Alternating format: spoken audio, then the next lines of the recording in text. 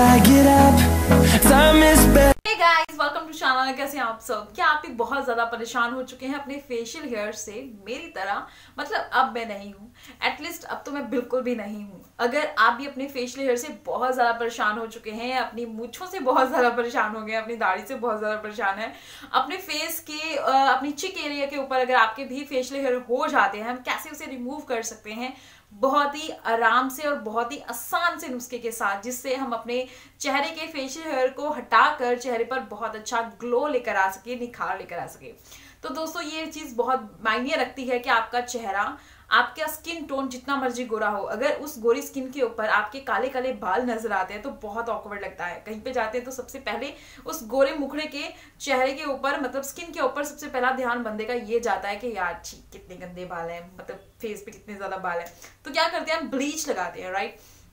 अब ब्लीच से हम अपने चेहरे के उन बालों को लाइटन कर लेते हैं, लेकिन उन्हें रिमूव कैसे कर सकते हैं आज मैं आपको वीडियो में वो बताऊंगी।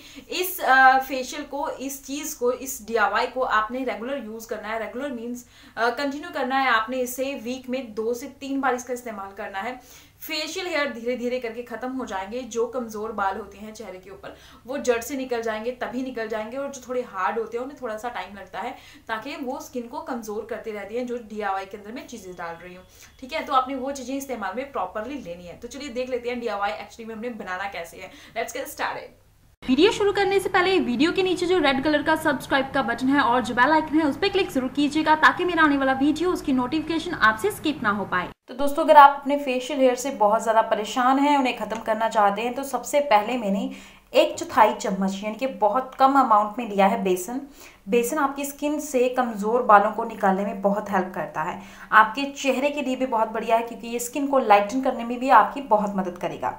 अब जो नेक्स्ट इंग्रेडिएंट मैं इसके अंदर डालने वाली हूँ दोस्तों, वो है पपाया जेल। आप देखिए ये है पपाया जेल। पपाया जेल बहुत ही बढ़िया होती है स्किन के लिए, और इसकी जो इसके अंदर चीज़ें होती हैं, इसके अंदर जो इसकी गुडनेस है वो आपकी स्किन को लाइटन करने में भी बहुत हेल्प करती है। और दोस्तों पपाया हमारी स्किन के लिए बहुत बढ़िया होता है, स्किन को लाइटन करता है, सॉफ्ट भी करता है, और हमारी स्किन को, हमारी त्वचा को निखारने में भी हमारी काफ़ी मदद करता है। तो मैं इसका 1 चम्मच, नियर अबाउट 1 चम्मच जो है वो पपाया जेल का बेसन के साथ मिक्स कर दूंगी।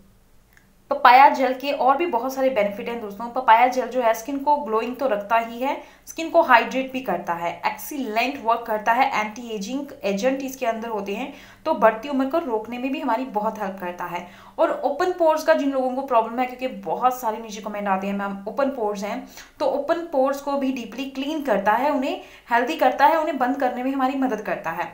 सन स्पॉट्स जो हैं, सूरज की किरणें जो हैं, उनकी वजह से दाग धब्बे पड़ गए हैं चेहरे पे, उन्हें खत्म करने में भी हमारी बहुत मदद करता है, स्किन को फ्लॉलेंस बनाता है। तो आपने 1 चम्मच इसके अंदर पपाया जेल को डाल लेना है। कहाँ से खरीदना है वो नीचे लिंक दे दूंगी।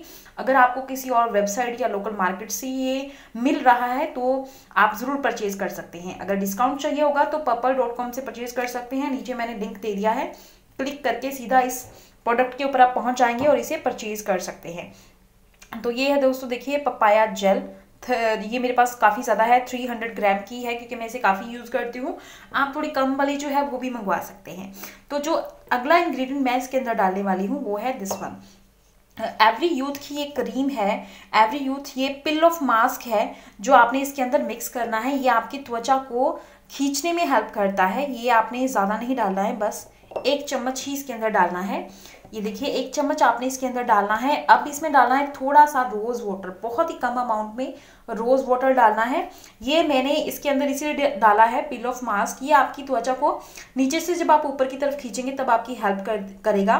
और मल्टी विटामिन्स इसके अंदर हैं, क्योंकि ये ऑरेंज का बना हुआ है, तो स्किन को लाइटन करने में भी हमारी काफ़ी मदद करता है। तो ये हमने यूज़ करना है, ऑरेंज के इसके एक्सट्रैक्ट इसके अंदर होते हैं। तो इसका लिंक भी मैं नीचे दे दूंगी, वरना ये तो आपको किसी भी लोकल मार्केट से आराम से मिल जाता है। तो थोड़ा सा रोज वाटर डाल के मैं इसका प्रॉपर फेस पैक बना देती हूँ। तो दोस्तों ये पिल ऑफ मास्क बन के रेडी हो चुका है। इसे आपने अपने चेहरे पर लगाना है और सूखने के लिए छोड़ देना है। जब ये ड्राई हो जाएगा नीचे से ऊपर की तरफ आपने इसे खींचना है। ये बहुत ही बढ़िया पैक है और आपकी स्किन को इतना बढ़िया बना देगा, इतना सॉफ्ट कर देगा। शादी या फंक्शन में जा रहे हैं उससे पहले भी कर लेंगे ना, तो जो आपकी बड़ी गंदी सी स्किन हो गई है, लाइक डस्ट सी फंसी हुई है चेहरे के ऊपर, या ओपन पोर्स में डस्ट है, या फिर आपको कील मुहासों की प्रॉब्लम है, ब्लैक हेड्स व्हाइट हेड्स है आपको, तब भी आप इसका इस्तेमाल कर सकते हैं। वो भी निकलने में ये पिल ऑफ मास्क आपकी बहुत हेल्प करेगा। तो चलिए दोस्तों, इसको लगा के मैं दिखाती हूँ किस तरह से हमने इसे चेहरे पे अप्लाई करना है। और रोज वाटर बहुत ही कम अमाउंट में डालना है, कुछ बूंदे ही बस इसकी डालनी है। वो आपकी स्किन को फ्रेश बनाने में आपकी मदद करता है। बस ये पैक बन के आपका बड़े आराम से रेडी हो जाएगा। तो चलिए इसे चेहरे पे लगा के देखते हैं।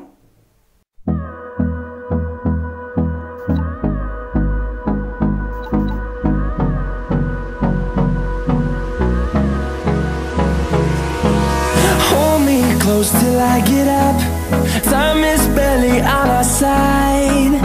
So guys, this pill of mask is amazing, amazing, amazing. मेरे ओपन पोर्स इतनी अच्छी तरह से क्लियर हो गए हैं, मैं नहीं आपको एक्सप्लेन कर सकती। जब आप ट्राई करेंगे तब आपको पता चलेगा।